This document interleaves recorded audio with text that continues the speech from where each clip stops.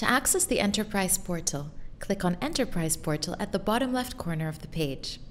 If you have multiple companies, your MSP and other managed companies, you will have to select which portal you wish to access.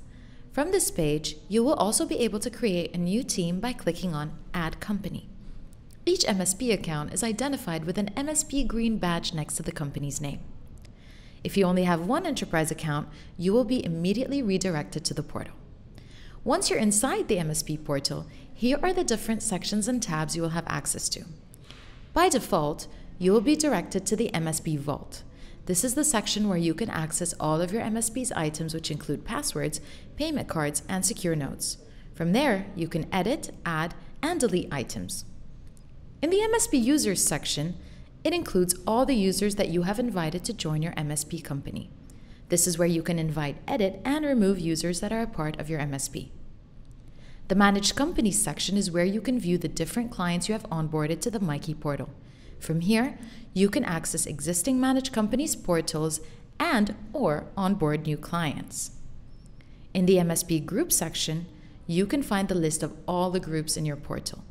An MSP group is a set of people who have joint interests, goals, or roles. A group can be devoted to a particular function, technology, application, or corporation. Myki admins can create user groups and add users to these groups. For example, you can add all your marketing team to the same group, as well as items, item folders, and security policies, which can then be assigned to these groups in bulk, which will result in having every user in the group be affected by the assignment. In the MSP Item Folders section, you can find the list of the item folders in your portal. Item folders are a collection of items that are made of the same type. For example, network switches. Creating MSP item folders simplifies sharing access in bulk and applying security policies. The MSP Security Policies section includes all policies you have created in your portal. A security policy is an adaptive behavioral constraint that you can apply to users, items, and groups. It enforces additional security mechanisms on your organization. These security policies include location-based rules, time-based rules, and IP-based rules. The real-time dashboard allows you to view in real time which user is using what item and in what location. In the MSP Reporting section, you'll be able to access different types of reports, equipping you with insights on your MSP and your client security score, login behavior, audit logs, and more. From the Integrations section, you'll be able to sync companies, users, groups, and/or passwords that you wish to move to your Myki account using our different RMM and PSA integrations. The Labs section is where you'll find our experimental features that have not yet made it to the permanent release of the app. It's an opportunity for us to try different features and gather your feedback firsthand.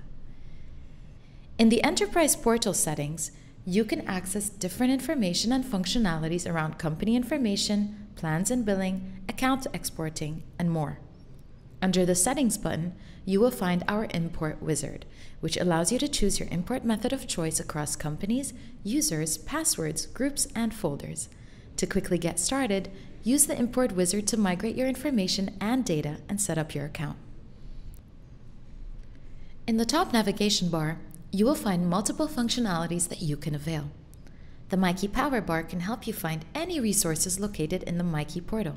It allows you to execute advanced commands in an agile manner. Just type / to launch the Commands tab. Here you can also find the Quick Share button, from which you can quickly share items with users, with groups, or even add them to a folder. The license counter at the top right of your portal will highlight the number of licenses that you have assigned versus the number of licenses purchased. Your Company Name button allows you to see the different companies that you have access to. From here, you can select the company's portal that you'd wish to be redirected to. Your Device Name button allows you to add a company, log out, or switch companies. A drop-down list will appear with the different options. Now, you're all set up to start using the Myki Enterprise portal using the desktop app.